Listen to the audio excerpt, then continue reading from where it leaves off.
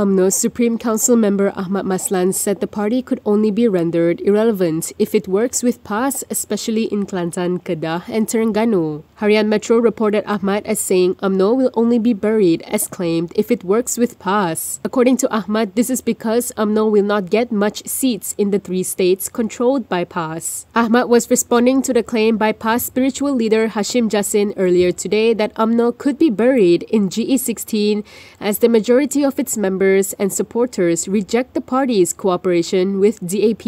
Elaborating, the Deputy Finance Minister said Umno at least stands a chance of winning state or parliamentary seats in states controlled by PAS if it does not work with the latter. In stressing the impossibility of Umno working with PN parties, Ahmad, who is also Johor Umno Vice Chairperson, recalled that PAS has previously pledged to replace Umno and Bersatu vowed to bury Umno in Johor. Meanwhile, Ahmad added that Umno's current ally, PKR, has never said that it wants to replace Umno.